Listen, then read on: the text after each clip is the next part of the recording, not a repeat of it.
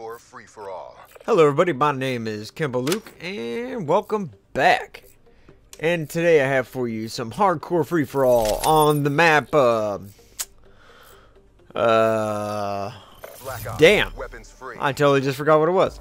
But anyway, this was one of my first few games with my scuffed controller. So, I mean, my KD dropped like 0.04 points trying to get used to that damn thing. I ended up selling it. I just don't like it. I got used to it, and I still didn't like it, so I just got rid of it. I play much better with a regular controller. Sorry to say it, but I do. And I gave it plenty of time, and I got totally used to it. But anyway, here I am using the Gorgon. I have... the hell do I have? I have the red dot, and I think rapid fire and fast mag. I think. Can't remember. Anyway, so I'm just kind of patiently waiting here, waiting to see what happens. This was even my first game of the day too, so I was very cautious. I always am on my first gigs until I get the feel of the game again. Because sometimes I don't play for a week at a time. But anyway, here the dude, I'm alright. But anyway, let's get into the... look at that aim. Oh, yeah. Yeah, beautiful aim. Ha ha ha. Trip mine.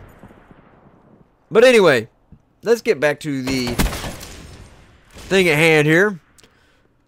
The supply drop problem. I've been thinking about this for a while now. And a bunch of YouTubers, you know, they've said their piece and everything. And they either for it or against it. Most people are against it. And, you know, you can't blame them. It's not the studio's problems. I mean, it faults like Treyarch and Infinity Ward and Sledgehammer. It's Activision, man. I mean, when it comes down to it, Sledgehammer, yes, they had it to the game. They introduced it. That was not their Activision's idea at all. It was Sledgehammer's. And they said, the Sledgehammer said that they were never ever going to charge for it, man. They put out a statement on it. But Activision stepped in and said, no, you're not. You're going to charge for this. And so it began. The slippery slope. And then, of course, Black Ops 3. Activision had it in there. Knew they were going to make money off it. But Treyarch only wanted, you know, they didn't want to put the weapons in there. They just wanted cosmetic things. And they did. But then Activision stepped in and said, hey, sorry, man, you can't do that. We want to make money off of it. So you got to change that and start adding the DLC weapons to it. So that began. I got my little setup here, you know. Just got to wash my back on the wall.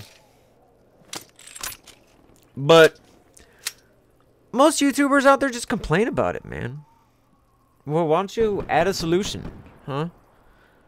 Now here, I'm going to throw out some solutions for you guys. How about one, you know, they're talking about tent specialists. Go ahead, don't put... I know he's the supply drop guy, but don't put him in the fucking supply drops. Give that to everybody. So it wouldn't be fair that some people don't have this specialist and some do.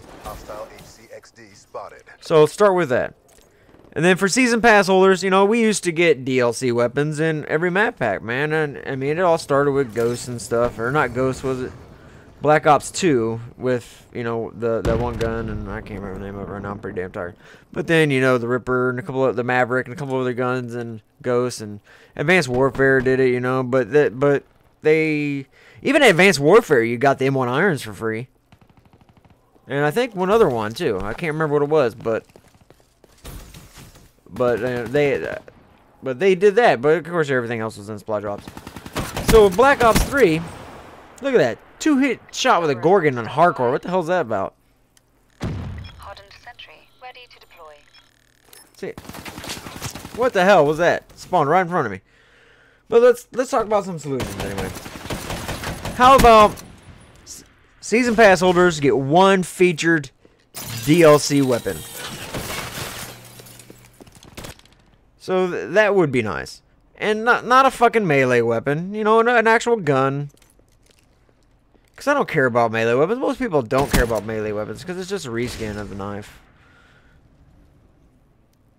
So with each map pack, they could give season pass holders one DLC weapon. Put the rest in supply drops. I'm okay with that. Still getting something. So I'm gonna put this up here to wash my back up, y'all.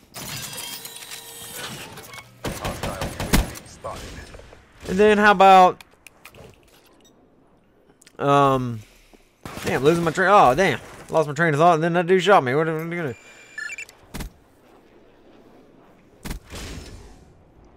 Ah, totally lost my train of thought. Damn, that sucks. But anyway, I should have ripped this shit down. But anyway, at least it's a solution, you know, and I think it's a fairly good solution. Season pass holders still getting a DLC weapon. Activision can still put the rest in the supply drops, make their damn money. It is a supply drop problem, but the supply drops are a good thing. Activision just did a very evil thing with them. Because I love the idea in Advanced Warfare. I thought it was great.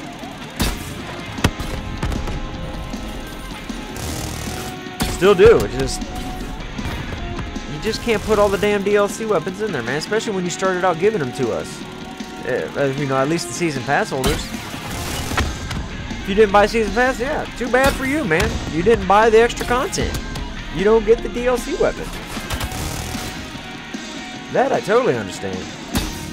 Because it takes a lot more work to add the DLC, man. Yeah, I mean, granted, it takes 3 years to make a game. That's a lot of work. And then you put more work into map packs and shit. DLC weapons and stuff like that. And skins and clothes and, you know, the taunts and all that stuff, man. I mean, that takes work. You got to pay for that. I understand that. Here I am putting in some work with his damn servers. But anyway, that's my solution to the supply drop problem. It's probably the best solution I've heard. Anyone else that they just put out dumbass shit, I can't even think of something right now to use as an example, but just go out there and look at the supply drop problem videos and you'll see what the hell I'm talking about. And I myself love the advanced movement systems. Absolutely love it. I don't want to go back to boring ass COD boots on the ground, man. You know how boring that is when it takes you forever to get across the map? You have to at least double or even triple the movement rate for me to even be entertained. So I don't mind that. So I look forward to the next Call of Duty, no matter what it is. Whether it's Civil War or if it's COD in space, man. Just like in my last video. So anyway, let's get into the rest of this gameplay. I talked enough about supply drops, and it's about over. Alright, so let's get that out of the sky so I'm not on the radar. Yeah, this Gorgon's pretty badass, especially when you have rapid fire on it. Oh, let's see out here. And it's about over too, if I remember right. Yep. There it is. I didn't win it, but I got second place, boys. You should try out that Gorgon with some rapid fire. It's totally worth it. But anyway, show me some love, show me some hate, but show me something. Either way, I'll see you on the flip side. Peace out and happy gaming, people. Let me know what you think about my solution to the supply drop problem in the comments below. Oh, yeah. Gotta watch Pop and Lock. Yeah, baby.